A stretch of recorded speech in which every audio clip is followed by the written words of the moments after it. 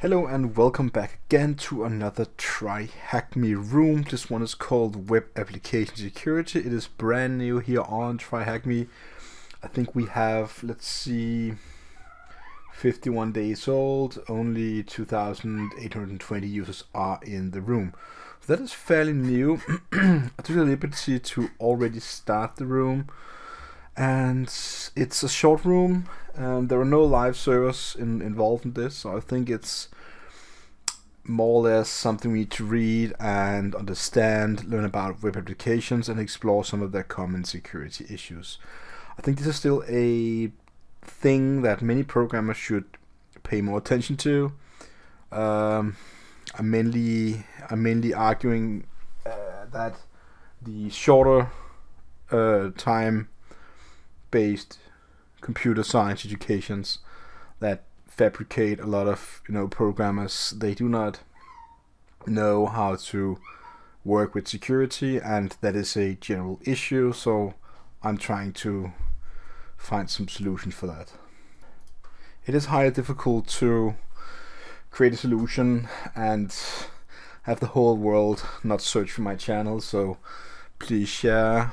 It's my hope for you guys to help share the security issue that is around the globe for many young programmers and developers, and I just think they just need more education, because it is a high responsibility to go out and develop software.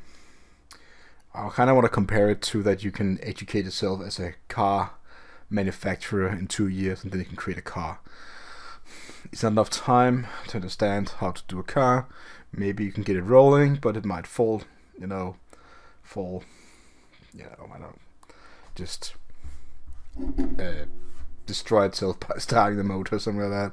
So yeah, so this is what my plea to you guys. So the introduction here is kind of tell you that everyone uses different programs from computers, generally speaking, programs run on computers, making our computers processing power, and so on and so on. And what we're going to read here is that an application is a program, you need to install it. Many programs run in the browser these days, mentioning some browsers here, mentioning different kind of software we're using, webmails and Office 365, Google Drive, Soho Office, online shopping on different kind of, Amazon, AliExpress, Etsy, and so on. And there are many things you do online now. You have online banking, money transfer, weather forecast, social media. All those represent some sort of, I wouldn't say threat, but if you're working there are threats against the media you're using. So basically this is just a page, online page, and it talks about that the idea of a application is that the program is running on a remote server, and a server refers to computer running to continuously serve that service to you on the website as the interface. So that interface has a direct connection to the web server, making it vulnerable to attacks because it is the most representative, GUI or graphic user interface that is exposed for the whole world, which is usually what I say port 443. In the old days was port 80, but that is basically what it is. So you can see here that they made a small drawing that the way it happens is that you on your computer, as a step one, is doing some sort of search. This particular case is an item search for something. Let's just assume that it's some online shopping web application. Then it's gonna hit the it's gonna direct the request to a database, the products, get the results back, and return to us with a result page containing the search data.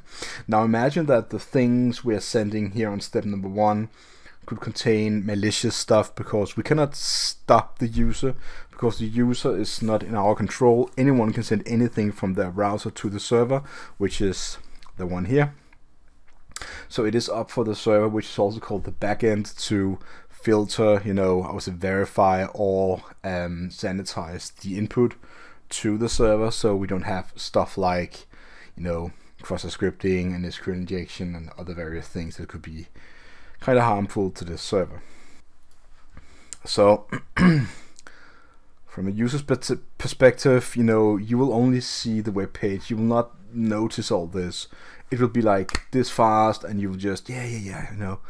And this is what the bosses really do not understand.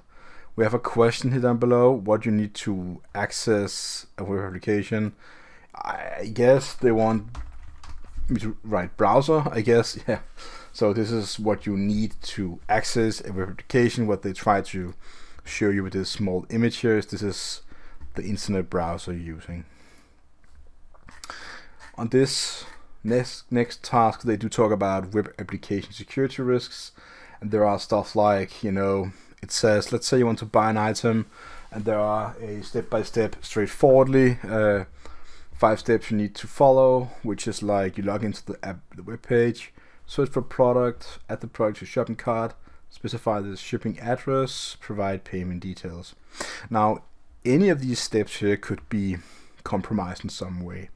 And of course, you're probably watching this video because you're new to security, so I'm not gonna go into detail, but eventually when you get further in security, you will learn a lot more. I know they did give some information about the attacker can try and discover a password, or the attacker can attempt to breach the system.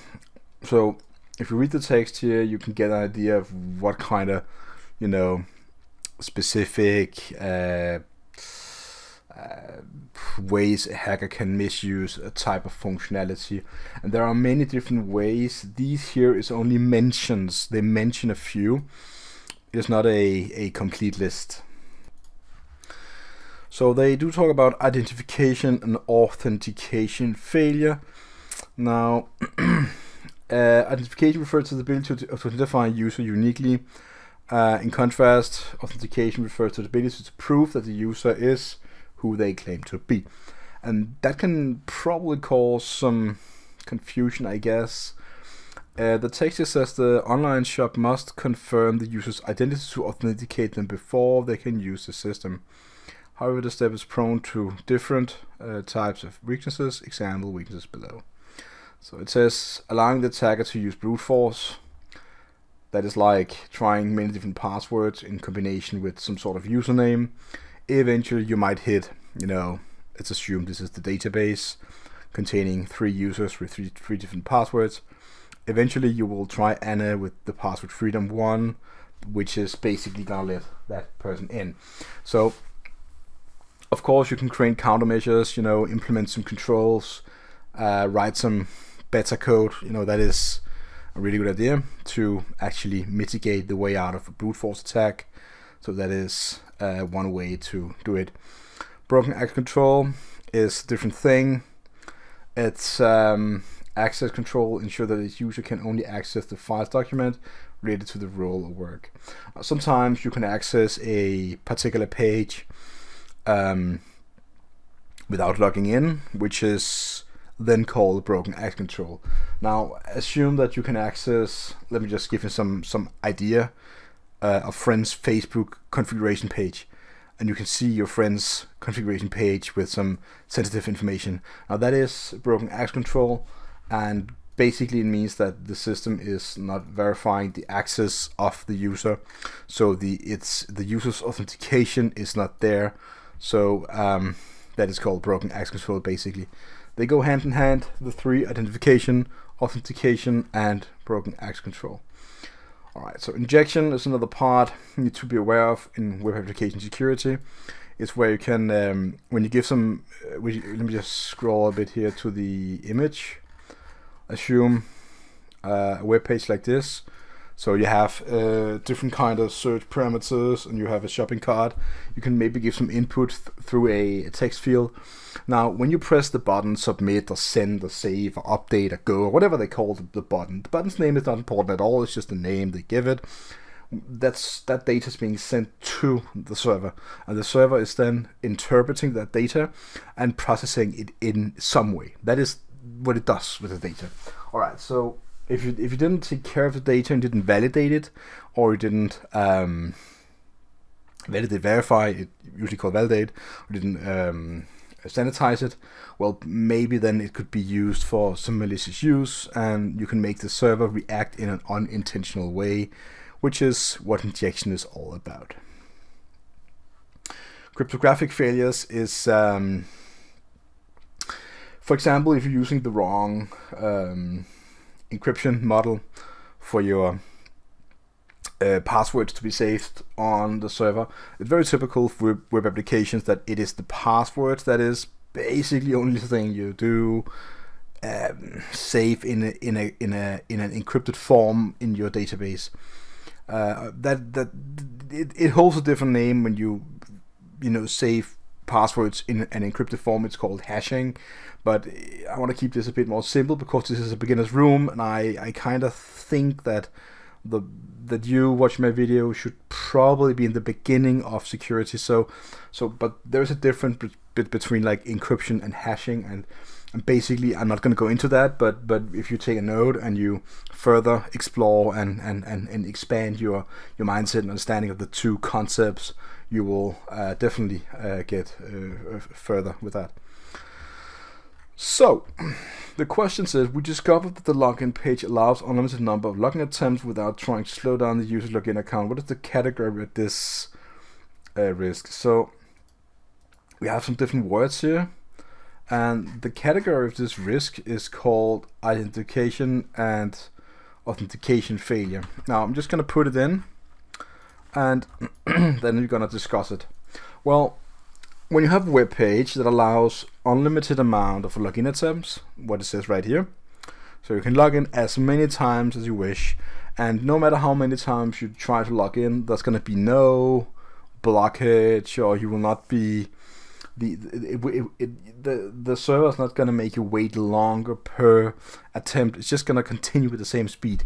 That is some sort of authentication or identification failure, because it is within that category. You're trying to authenticate yourself.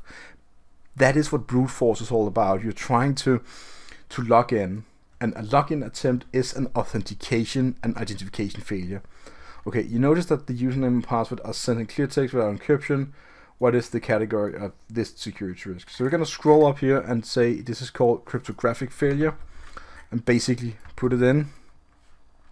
So if you do not in some way save your password in encrypted form in your database, that is of course a direct failure.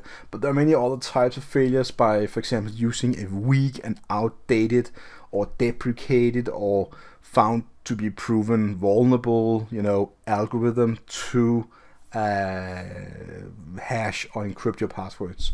That is also cryptographic failure. So we're going to take on the last one here. It's called practical example. And there's something called view page here, and what we're going to find here in the actual last question is, check the other users to discover which account was used to make the malicious changes and revert them. After reverting the changes, what is the flag that you received? Now, if you're new to TryHackMe rooms, or what is this flag, I don't know what the hint says.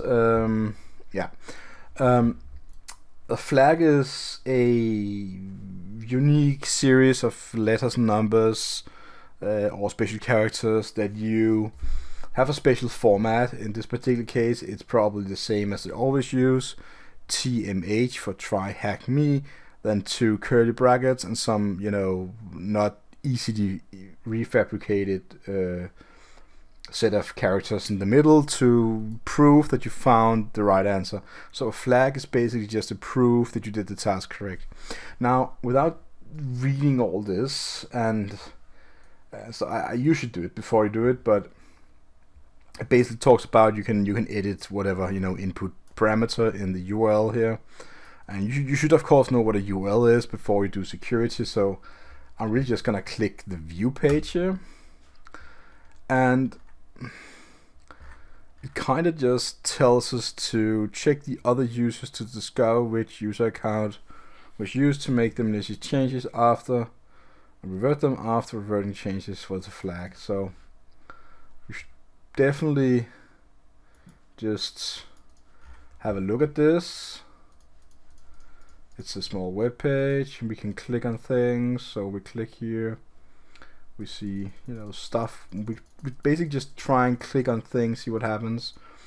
Inventory doesn't show anything. Your activity, and this is the only page in the web application that kind of allows us to change something. We are the user of 11, as is employee ID. We are employee number 11.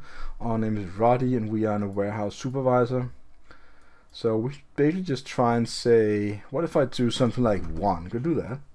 Then we have another user here. It's called larger. It's a president, and we can try to access other IDs like number 2 or number 3 and see what it does. We have no idea what to do. So user number 4 is not present. User number 5 is not present. Number 6, 7 is a front desk Madrid, or how to say it. Number 8 is a database admin. Let's see if we can find something interesting. Number 9. Alright, so we found number 9, and it seems that there is something here we can do. So let's try and just look further. 10, 11, which is us, and then 12, 13. So it seems that we are basically the last user. Now what we're doing right here is, I would probably say that because we are warehouse supervisor, we shouldn't have access to the other accounts there is. So I would say that it was Alia that's responsible for this particular what's called malicious changes, or whatever they're called, because we can change the actual ID of the user on the top of the URL, which is allowing us to see other users' personal information, which is actually the same as broken access controls. Now we can access other users' data, which shouldn't really be allowed, but depending on the system and how it's, you know, programmed, we should be allowed. But depending on that, so let's just try to revert all of them, and from that we do get this flag here, which I can copy, put it in, and basically complete this room here on TryHackMe.